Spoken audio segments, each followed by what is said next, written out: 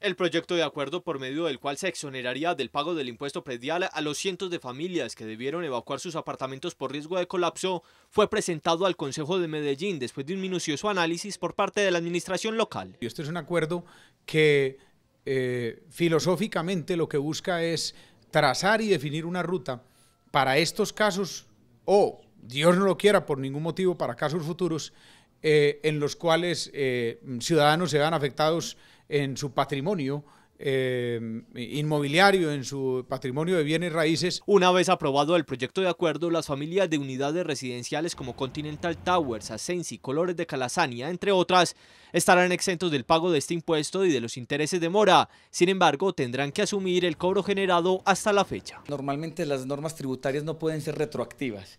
Es decir, que lo que nosotros tengamos causado hasta hoy, pues muy probablemente lo tenemos que asumir porque así es la legislación tributaria de este país. Sería de aquí en adelante. El proyecto de acuerdo también contempla mecanismos para la exoneración del pago de ese impuesto a ciudadanos que, como las víctimas de CDO, no puedan gozar de sus bienes por motivos ajenos a su voluntad.